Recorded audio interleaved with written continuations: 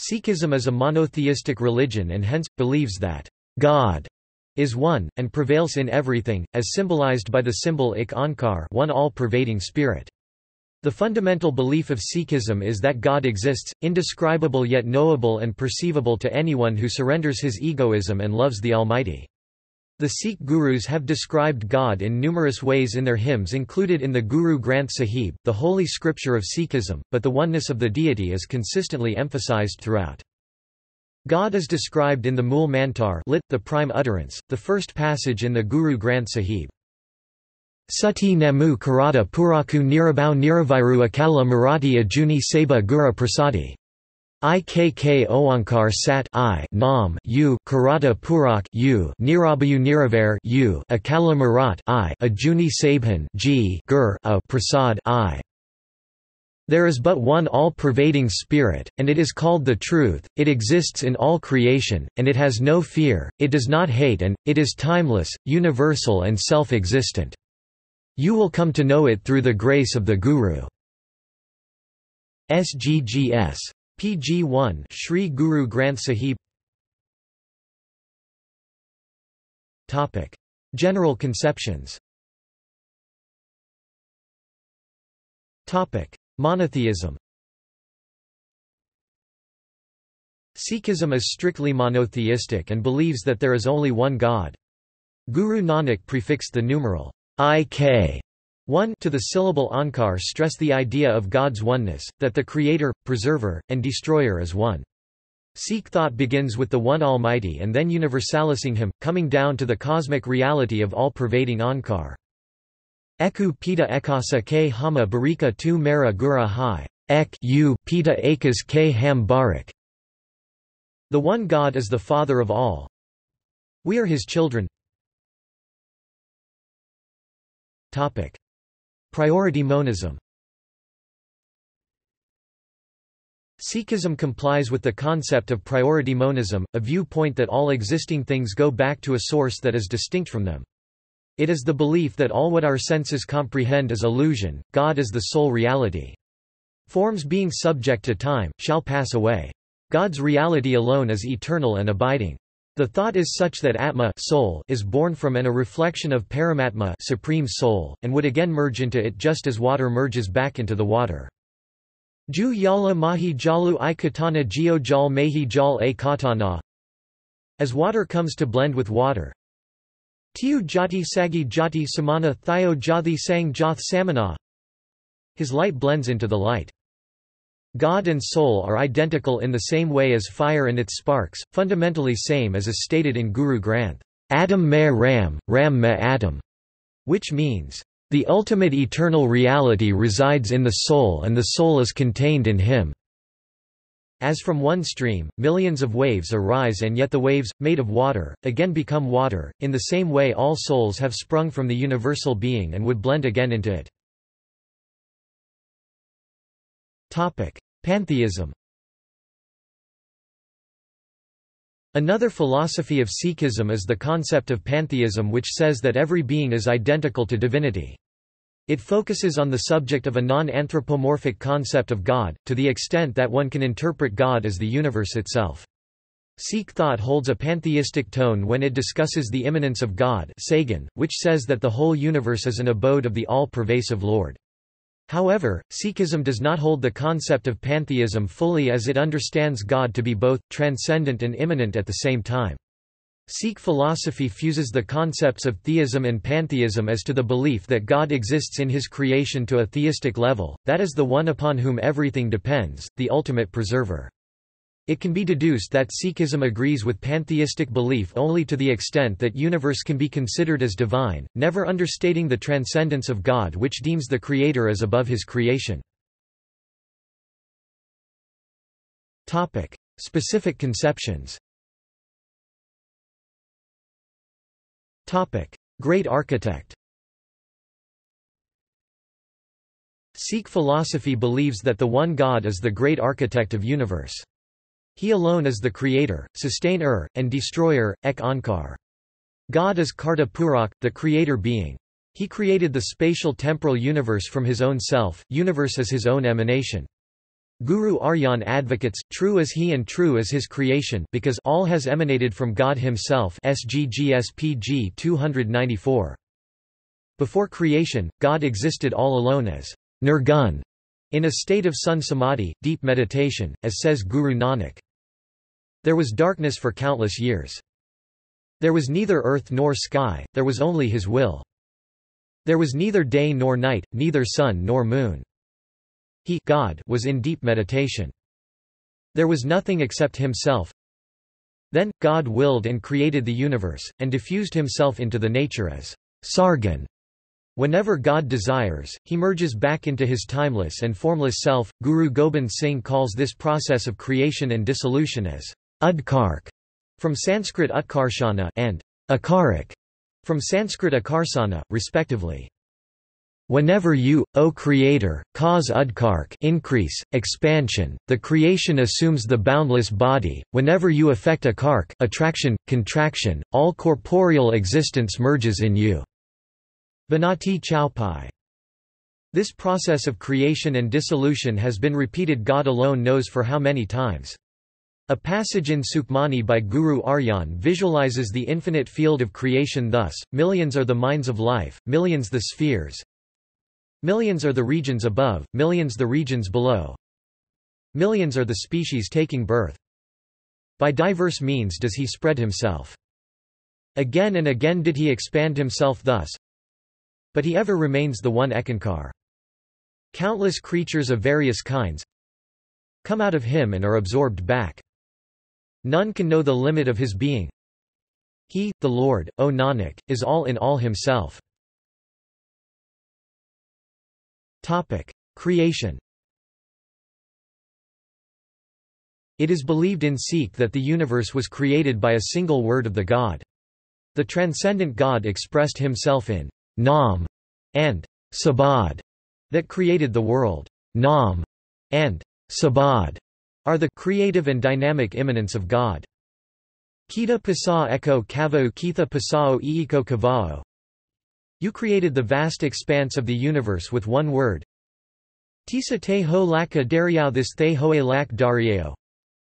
Hundreds of thousands of rivers began to flow.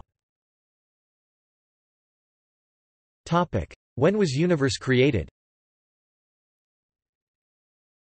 Sikh philosophy enunciates the belief that the limits of time and space are known only to God.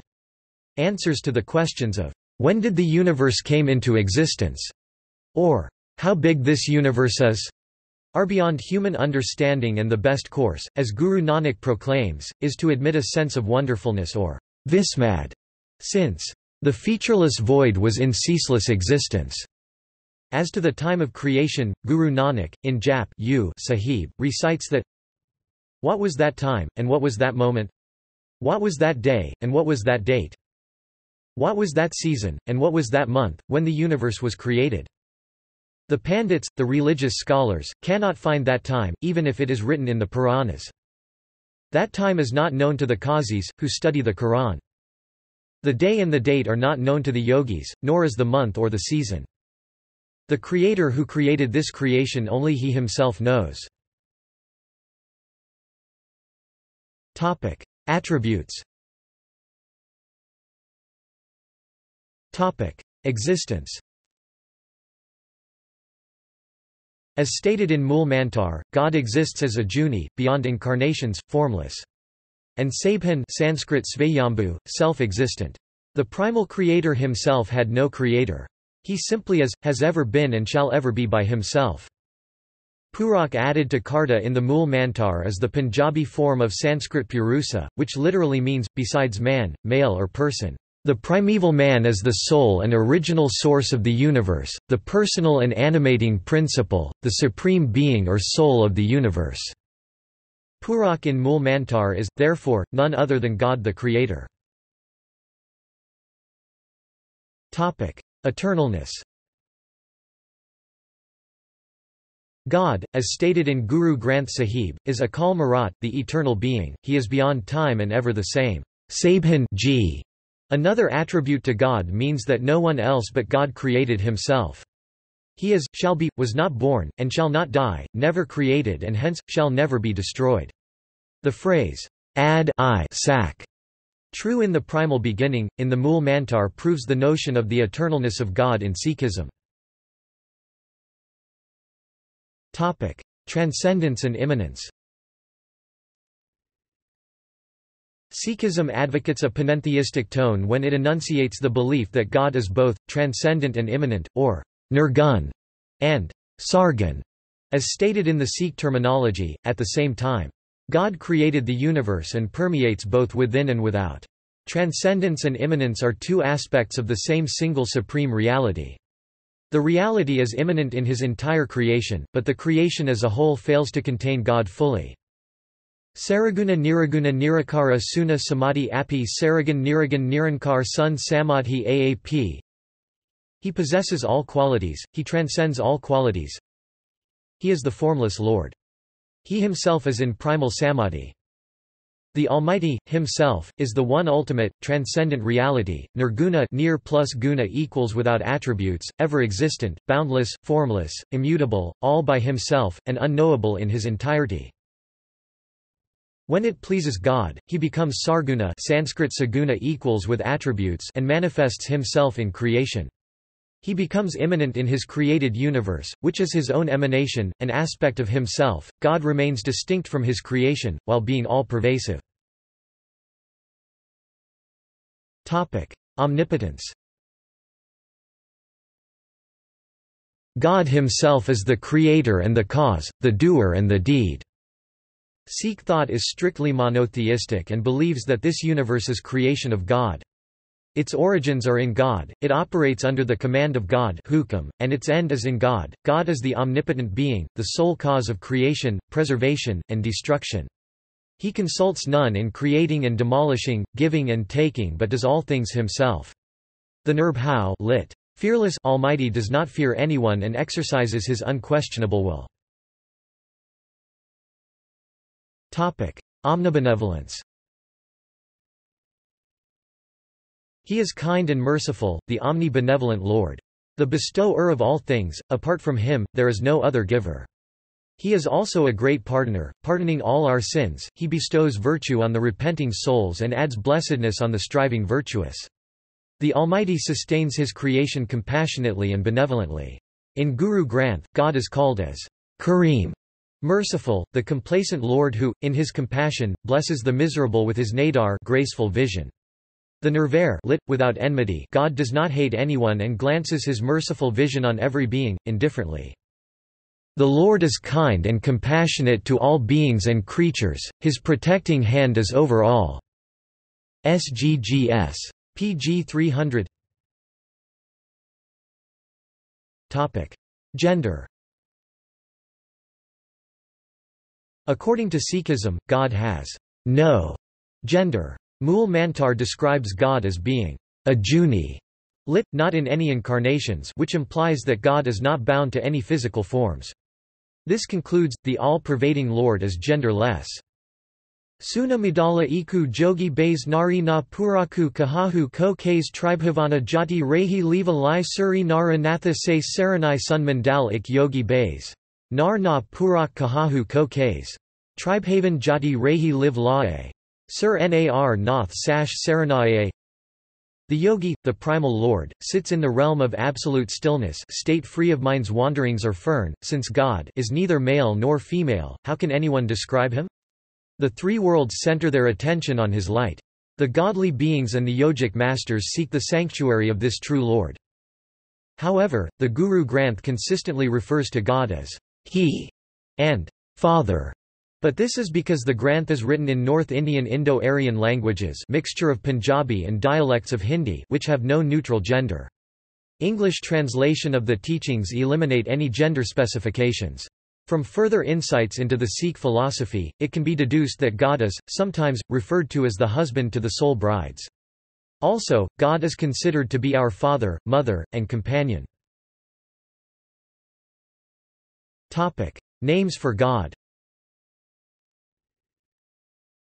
Sikhism believes in monotheism and hence, has no specific names for God.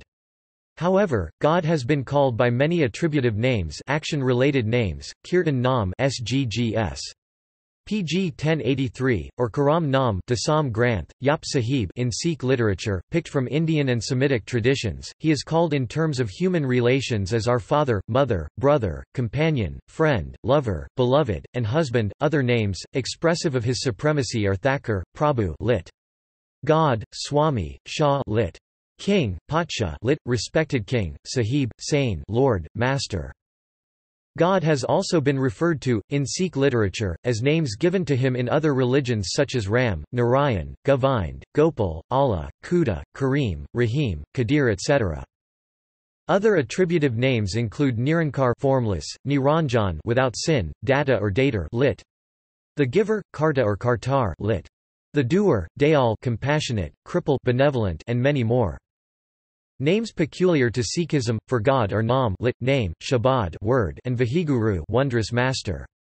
While Nam and Shabad are mystical terms standing for the divine manifestation, Vaheguru is a phrase expressing awe, wonder, and ecstatic joy of the worshipper as he comprehends the greatness and grandeur of the Lord and his creation. Topic: Beliefs. Topic: Reincarnation. The center belief of Sikh thought is the soul would reincarnate in this universe unless it attains the state of mukti liberation, which is to be achieved through the grace of God. In its corporeal attire, the soul passes through cycles of transmigration. Through divine grace, it can merge back into the cosmic soul Paramatma and escape the throes of birth and death again and again. Revelation. The Mool Mantar ends with Gurparsad I lit, by God's grace, which expresses the belief of Sikh thought that God would be revealed to the soul through Guru's grace. In Sikh theology, Guru appears in three different but allied connotations, viz. God, the 10 Sikh Gurus, and the Gur Shabad or Guru's utterances as preserved in the Guru Granth Sahib. Of God's grace, Guru's instruction and guidance and the scriptural Shabad Sanskrit sabda, literally word, the first is the most important, because, as nothing happens without God's will or pleasure, His grace is essential to making a person inclined towards a desire and search for union with Him. Blessing us with His grace, the kind and compassionate all-powerful Lord comes to dwell within the mind and body, SGGS. pg 49. Knowledge of the ultimate reality is not a matter for reason, it comes by revelation of the ultimate reality through nadar grace and by anubhava mystical experience. Says Guru Nanak, Buddhipatha na pai bahu chaturai by Malai Mani Bain, which translates to, "He is not accessible through intellect, or through mere scholarship or cleverness at argument, he is met, when he pleases, through devotion." SGGS, 436. Gnosticism. Gnosticism is the belief that the divine spark is trapped within the spirit and can be liberated by the gnosis or knowledge of this divinity. Sikh spirituality is centered to the theme of understanding and experiencing God, and eventually becoming one with Him. Human incarnation, as advocated by Guru Granth Sahib, is a special privilege and an opportunity for the realization of the ultimate destiny of spirit, union with God, as Guru Arjan says, "Of all the 8,400,000 species, God conferred superiority on man." Another verse from the scripture praises the human body as a temple. Kayao diva kayao divala kayao jagama jati kaya dava kayao dival kayao jangam jathi. Within the body, the Divine Lord is embodied. The body is the temple, the place of pilgrimage, and the pilgrim. Kayao dupa dipa nebeda kayao pujo upati, kayao dh hoop deep nibida kayao pujo pathi. 1. Within the body are incense, lamps and offerings. Within the body are the flower offerings. 1.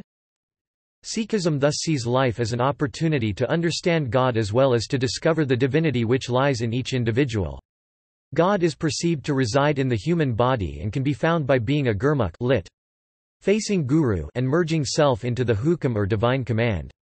Though, as mentioned in Guru Granth, full understanding of God is beyond human beings, Guru Nanak described God as not wholly unknowable and stressed that by becoming Gurmukh, one should find the divinity residing in his own self. Mysticism. Mysticism is the experience of becoming one with the Almighty, which Guru Nanak states as Sak Khand, realm of truth, where the soul is immersed completely in the divine will. The primal belief of Sikhism is of the spirit to get merged into the divinity. As Guru Granth proclaims human incarnation as a chance to meet God and enter into the mystic reality, Bhai Parapati Manuka Dahoria Bhai Parapati Manuka Dahoria Ba Parapat Manik Dahor. This human body has been given to you. Gobinda Malana ki iha teri beria Gobinda Malana ki iha teri beria Gobind Malan ki ih teri bar. This is your chance to meet the Lord of the universe. It is a devoted meditation Simran that enables a sort of communication between the infinite and finite human consciousness.